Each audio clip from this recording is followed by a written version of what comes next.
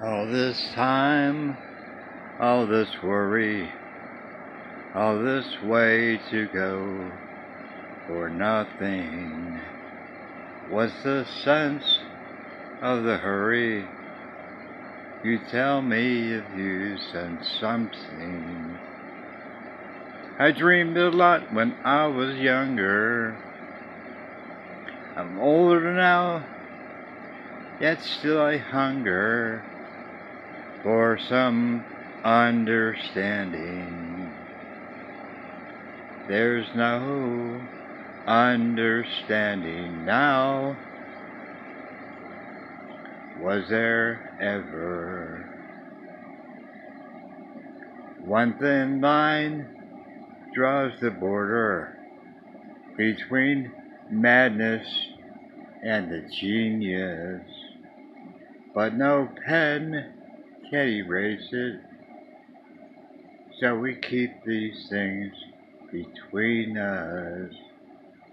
I dreamed a lot when I was younger. I'm older now, yet still I hunger for some understanding. There's no understanding now. Was there ever? That's called Harvey Ambrosia. Somewhere I've Never Traveled. Ambrosia's second album, Ambrosia. Alan Parsons was the producer. 1976, when I was at Kent State. Kent State. Their first album came out in 1975. That's the summer of '75. Terry and I were Mike Reiner and Sue Duncan at the Sheraton down Florida Road Extension. We're close to Hyde Park. On the way to Park Road West. Going to the airport. The old Pittsburgh International Airport. The old airport where I used to work at the Red Wings. The Gladio Food Service. But yeah, Ambrosia. That's the second album. First album is called Ambrosia, but the second album is called Somewhere I've Never Traveled. Somewhere I've Never Traveled. Ambrosia. I love Ambrosia. I took Mike's album went to Mark Amidon's house in Hyde Park, made a copy, and gave a copy to 8-track to Kurt Miller. Kurt Miller. Eric Miller's brother. Tim's age. They're the same age. Yeah. Then Terry told me that they got killed, murdered. I was down in Naples, Florida. Jeez. Kurt and Donald Miller.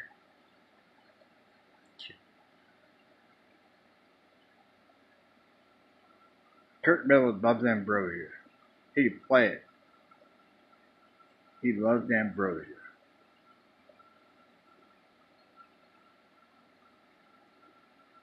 Somewhere in there. Nice, very nice. Holding on yesterday. Drinking water. Just was tall. Yes. Ambrosia. I saw Ambrosia at Kent State with Fleetwood Mac. Both LA bands, right? But they were the band was in the UK. And Bob Wells got busted for marijuana and had to withdraw from the band. I was at the Kent State ballroom. I elbowed the guy beside me and said, "Who's this? Who's that?" It was Stevie Nicks. I was expecting Bob Wells because back in 1975 when I was going to Kent State, I was staying at Grandma and Grandpa Minium's house. We went to a Zayre store. Their store in Barberton, Ohio. Barberton. Then I got Heroes Are Hard to Find for like $1. The album. The album. It's Bob Welch. Fleetwood Mac, Mick Fleetwood, McVie, John McVie, and what's her name? That blonde, Christy McVie. That was 75. Yeah, 75. I was the first person in line at the ballroom at Kent State. I at a I got in there and I was right in the front row, the first row. I thought that's too close. I hopped over the chair. I hopped over the other chair. I sat in the third row. And then the concert started, and I was like, I opened the guy beside me. I said, "Who's this? Where's Bob Welch?" He goes, "I don't know." And he asked the other guy beside him, "That's Stevie Nicks." And boy, was she good. That is Stevie Nicks. That's about the second time that Stevie Nicks ever played with Fleetwood Mac live.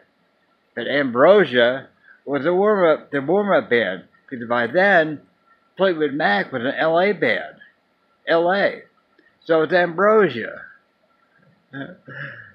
Later on, I saw Jethro Tull, then DeWar Child, and then I saw Todd Rundgren, the same ballroom.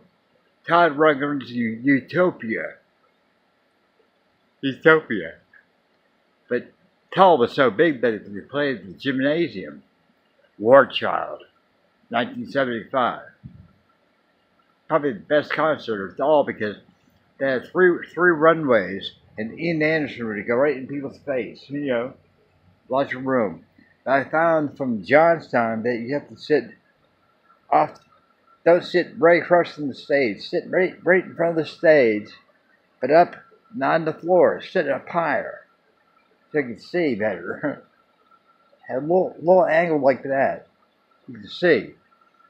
That concert was so good. Skinny away. And